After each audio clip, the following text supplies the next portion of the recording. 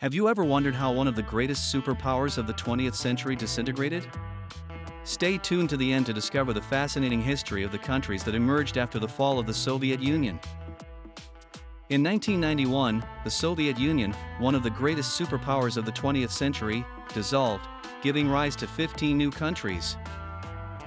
Today, we will explore these countries, their capitals, populations, and some interesting facts that will surprise you. In December 1991, the Soviet Union collapsed due to a combination of economic, political, and social factors. The political reforms known as perestroika and glasnost introduced by Mikhail Gorbachev, together with pressure from independence movements and the economic crisis, led to the dissolution of the USSR. Discover more about perestroika and the reforms that reshaped history. Check out the video linked in the description. This collapse resulted in the independence of 15 Soviet republics, transforming them into sovereign nations. Let's get to know each of them. We begin our journey with Russia, the largest country in the world by area.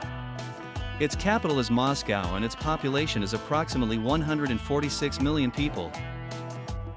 Lake Baikal in Russia is a natural wonder of epic proportions. Considered the deepest and oldest lake in the world, its crystal-clear waters are home to unique biodiversity. Surrounded by majestic mountains, it offers stunning landscapes and a wide variety of outdoor activities. On the other hand, Moscow, the capital, has the fourth largest number of billionaires in the world.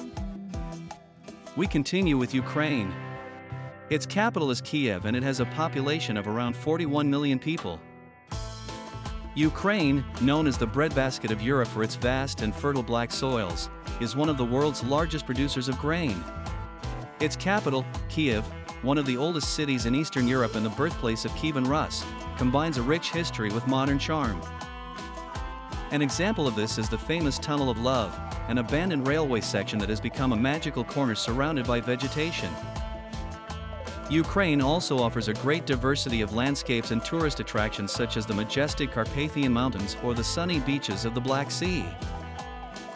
We continue with Belarus. Its capital is Minsk and its population is approximately 9.3 million people. Minsk was almost completely destroyed during World War II, but was impressively rebuilt, becoming a modern European capital.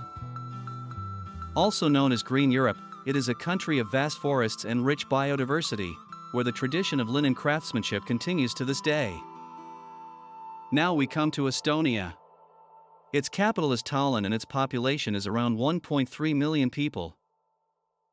Estonia, a pioneer in digitalization, offers its citizens cutting-edge online public services. At the same time, Tallinn, its capital, preserves a medieval old town declared a World Heritage Site, where history and technology merge in a unique way. We continue with Latvia. Its capital is Riga and its population is approximately 1.9 million people. Riga, an architectural gem, stands out for its medieval old town and impressive Art Nouveau buildings. Latvia, on the other hand, is a country with a rich folk music tradition and vast forests that cover more than half of its territory. We move on to Lithuania. Its capital is Vilnius and its population is around 2.8 million people. Lithuania, a pioneer in the fight for freedom, was the first country to declare its independence from the Soviet Union. The Hill of Crosses, with more than 100,000 crosses, is a testament to the faith and resilience of its people throughout history. Each cross has a story and a special meaning for those who placed it, turning the place into a tourist attraction that receives thousands of pilgrims every year. Now we come to Moldova.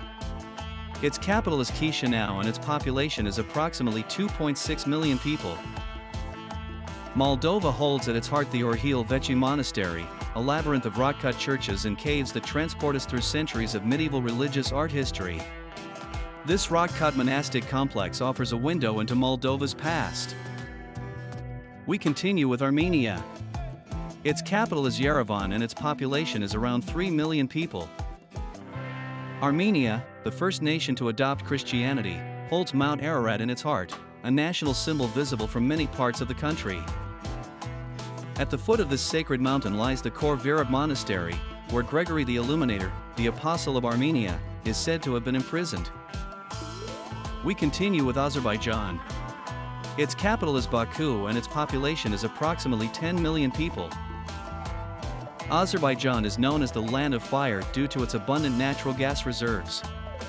Baku, the capital of Azerbaijan, is a cosmopolitan city on the Caspian Sea coast that dazzles with its futuristic architecture and charming old town.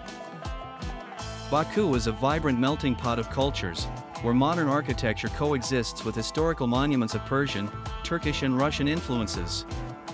The Maiden Tower, an ancient monument, is a symbol of the city's rich history and is a UNESCO World Heritage Site. We arrived in Georgia.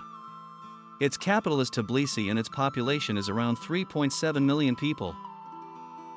Georgia, a captivating country, hides the majestic Caucasus in its heart. Mount Kazbek, with its snowy peak that defies the clouds, dominates a landscape full of ancient monasteries and fortresses, which bear witness to the rich history of the region and invite you to contemplate nature in its purest form. Tbilisi, a city that captivates the senses, is home to the fascinating Abano-Tabani district, where sulfur baths offer a unique experience. The distinctive aroma and relaxing heat of these thermal waters transport visitors to another era. Now it is Kazakhstan's turn.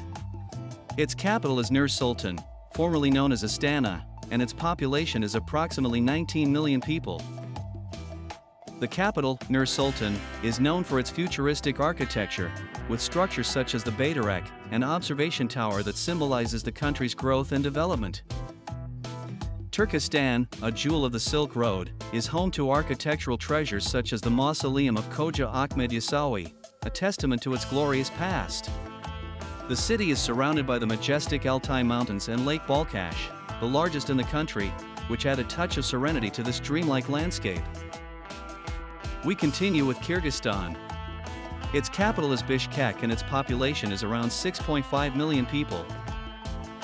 Kyrgyzstan is a paradise for nature lovers, with the majestic Issyk-Kul Lake as its crown jewel. Its crystal-clear waters and sandy beaches contrast with the high peaks of the surrounding mountains. The capital, Bishkek, with its Soviet architecture, offers a fascinating cultural contrast. We arrived in Tajikistan. Its capital is Dushanbe and its population is approximately 9.5 million people. Tajikistan, a paradise for adventure lovers, is home to the Pamir Mountains, known as the roof of the world. With more than 90% of its territory mountainous, this country offers rugged landscapes, towering glaciers and remote valleys, ideal for exploring. Now it is Turkmenistan's turn. Its capital is Ashgabat and its population is around 6 million people. Turkmenistan, one of the world's most isolated countries, has maintained a highly restrictive foreign policy. Its capital, Ashgabat, reflects the government's ambition to build a modern, opulent city, but also its desire for control and secrecy. Turkmenistan is also known for the Gate of Hell, a burning crater in the Karakum Desert. This geological phenomenon is one of the strangest and most fascinating in the world, the result of a natural gas leak that has been burning uninterruptedly for decades. And the last country of the former Soviet Union is Uzbekistan. Its capital is Tashkent and its population is approximately 34 million people. Uzbekistan, a crossroads between East and West, captivates with its rich history, vibrant culture, and stunning architecture. Cities such as Samarkand and Bukhara, jewels of the Silk Road, transport us to a glorious past. Tashkent, with its mix of ancient and modern, reflects the dynamic evolution of the country. And so concludes our tour of the countries that emerged from the disintegration of the USSR. Each one with its own history, culture, and peculiarities that make them unique. Which of these countries would you like to visit? Leave us your comment and don't forget to subscribe for more fascinating content.